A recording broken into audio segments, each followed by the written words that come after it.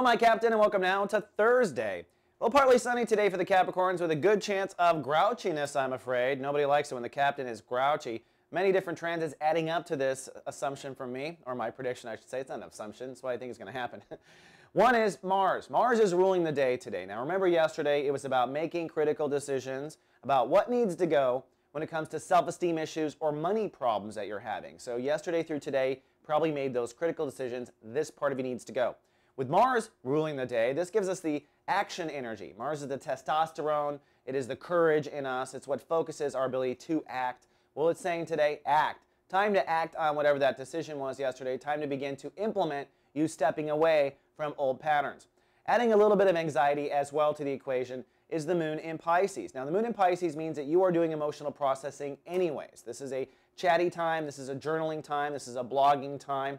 But over the course of today, the moon will cross over Uranus, which means there'll be a minor emotional breakdown followed by a breakthrough.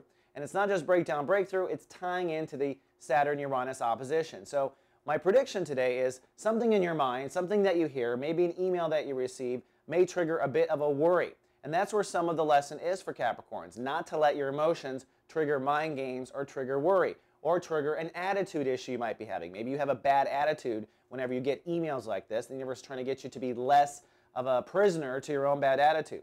Also, across the way with Saturn and Virgo retrograde, it may call into play your overall beliefs about life or your beliefs about someone else. So there's a good chance of ping-ponging between emotional panic and you reconsidering beliefs. And really, that's what the universe, I think, is aiming for here. Just remember to keep moving forward and act on the soul capital issue. All right, Capricorn, that's all I have for Thursday. I'll see you tomorrow with your weekend forecast. Live, love, be. So God.